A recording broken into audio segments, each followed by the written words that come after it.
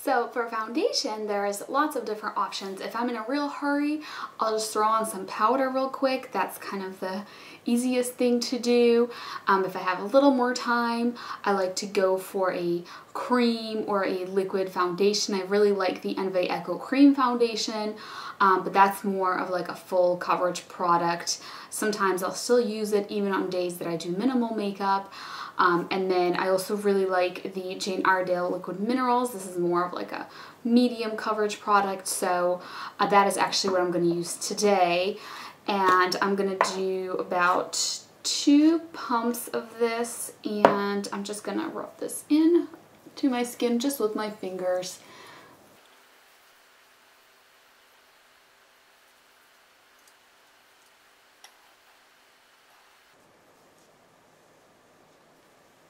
Should have done that first. So for concealer, something really quick and easy is to take this pencil from Beauty Without Cruelty and just throw that on right under my eyes.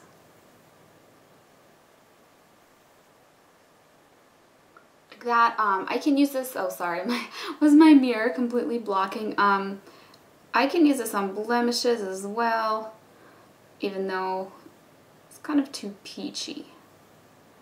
So it's probably not the ideal concealer for my skin tone to be using on blemishes, but in a pinch it will definitely do.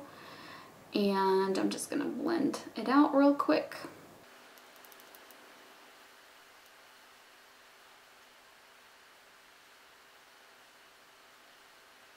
And then I don't necessarily always would set with a powder, again depending how much coverage I was going for, how much time I had to do my makeup, but just to show you what I would do if I were taking that extra step and putting a powder on.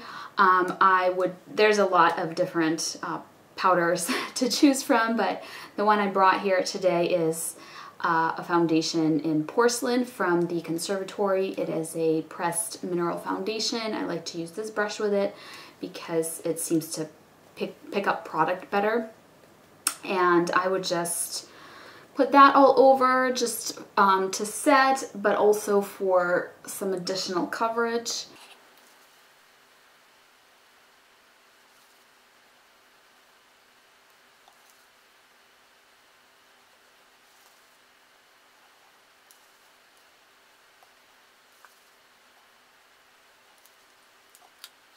So that step's done. One product I forgot to mention when I was talking about liquid foundations is the CC cream from Physicians Formula. So that one's nice. It's quite sheer. It's like a light coverage product, but there's definitely days that I opt for that as well. And I know that I'll reach for it more in the summer because it's just a touch too dark for me right at the moment.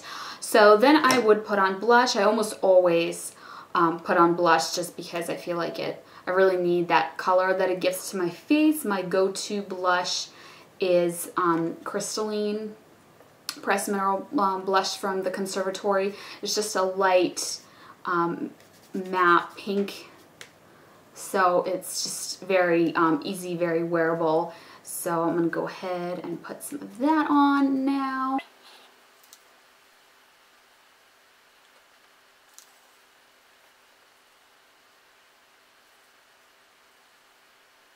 I know that looks super bright, but what happens is my skin, like from the friction of the brush, it gets flushed underneath, so I have to keep that in mind, and I know like how bright I need it to look so that when my skin calms back down and isn't pink underneath, like it'll be just the right amount of pink. It's kind of tricky. I do like to go back in with my powder brush, just kind of like over the edges of where the blush is to make sure it's, you know, nice and blended at the edges and all that stuff. But that is roughly what that looks like. So next step would be the eyes, and there's a lot of different things that I do that I can show you. So one thing I could do is just put on some, you know, regular eyeshadows. I probably, even if I was in a hurry, almost always will put a primer underneath, either my Too Faced Shadow Insurance or the Bare Minerals primer.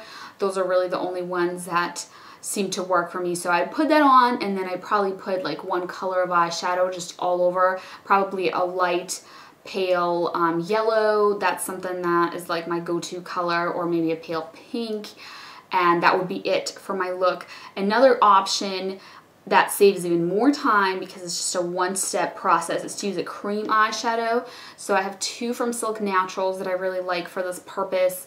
One is called Tribeca, and one is called Bluff, and they're both just very natural skin tone shades. Tribeca is more of like a pale gold, which I love for all over the lids, and Bluff is more of just like a skin tone. So this is Tribeca, this is Bluff. So I could just throw some of that on and go, and those don't crease on me unless there's water involved, like if I'm sweating or it's really, really humid or raining, because water dissolves these right off, but oil doesn't, and I have oily lids, so these actually last quite well on me. Another option is like this Clinique Lid Smoothie. What color is this? Bit Oh Honey, number 1. So just another light skin tone shade. This lasts really well on me. So if water was involved and I couldn't wear the Silk Naturals and I just wanted a light skin tone shade, there it is there. I would just put that all over. And another option is this Jordana 12-hour eyeshadow pencil in Continuous Almond. This is like a skin color. Let me show you it here. I'm going to blend it just a little bit. So that is what that looks like. I could just put that all over. I don't tend to like this one as much just because it's matte, and I like using it as a base for other eyeshadows, but on its own, I don't know, it's like too matte, and I like my eyelids to have a little bit of a shine to them. It just looks, I don't know, it looks fresher on me or something. And the last thing, so this is all, you know, very natural colors as well, but if I wanted some actual color, I really, really like this color tattoo in the color Seashore Frosts. It is just so pretty. It's like, I don't even know, not purple. Yes, blue purple with gold, if you can imagine what that description would look like. I don't know, it's just super pretty and I like it. And that's actually what I'm going to do today, because I haven't worn this in forever, and so I kind of miss it. So I would just put that all over, and this lasts, it has some pink to it too, I think. It lasts really good on me. I just messed up and got it over here, which I did not mean to do. As long as I just do like a nice thin layer, I will get a full day's wear out of this. Hopefully that's even. I'm used to doing this in my bathroom with a bigger mirror. So when I do this, I do typically like to add a lighter color in the inner corner. I don't usually wear this completely on its own, so this is kind of a two-step process when I have to have a tiny bit more time to use this product. But I'm just going to use, this is just an eyeshadow I made myself. It's just like a very pale beige color, and I'm just going to put that in my inner corner.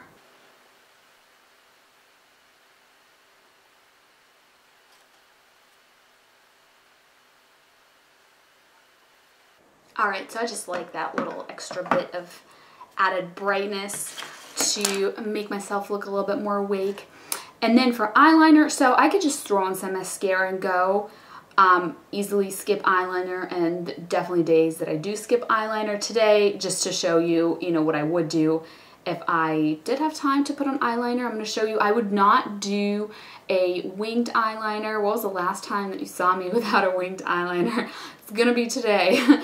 But you know how much I love that Physicians Formula liquid liner pen thingy. I use that all the time, especially, you know, when I'm filming these videos, because that's kind of my favorite look, is a winged liner with that product. But It is time consuming, so if I had time for a liner, I would just use a pencil. This one, just any pencil really, not necessarily this particular one, I just kind of picked one, but Fearless Teal from Prestige, Total Intensity, Long Lasting, Intense Color. I just like this one because it's very dark and it almost looks like a black, but it actually is a really dark teal. And I think that's cool.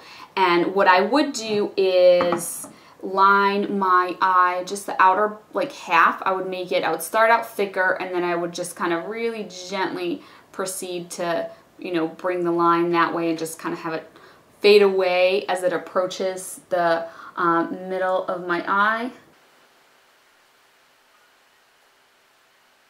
And this product just glides right on. It is super soft. It's not natural, but it lasts well. Natural eyeliners tend to kind of smudge all over the place on me.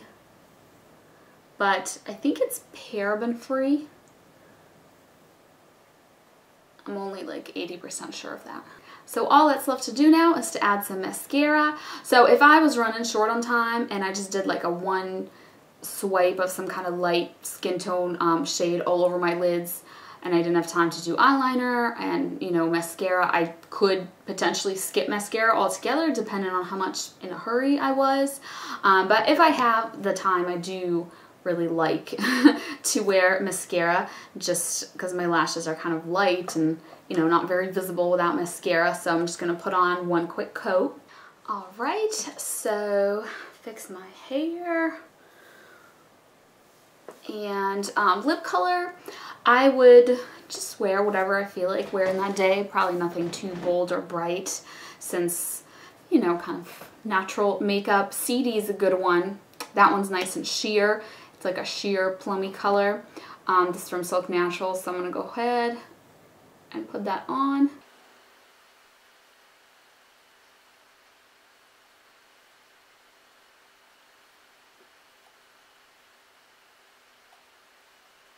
So just a nice sheer color to add some color to my lips, add some life back to them. And that is it. This is my look, my finished look. It's very basic, quick, easy. There's a lot of steps I'm skipping that I would normally do on days that especially days that I'm recording my YouTube videos, I usually take advantage of those days and do full makeup.